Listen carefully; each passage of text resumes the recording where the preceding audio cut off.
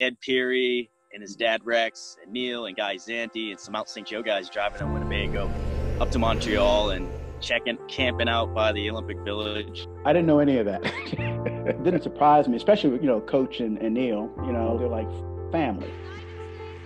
The biggest thing I did not want to do was to cause any embarrassment to anybody there, my family, my community, those guys, the Marine Corps, all those eyes out there, but also floating on the clouds. The medals are nice, the trophies are nice, the Hall of Fame is nice, and all those things, But those experiences, I just wouldn't trade them for nothing in the world. Seeing, Coach and Neil and those guys, seeing them be able to touch them, hug them, they're in your corner, it's a big deal.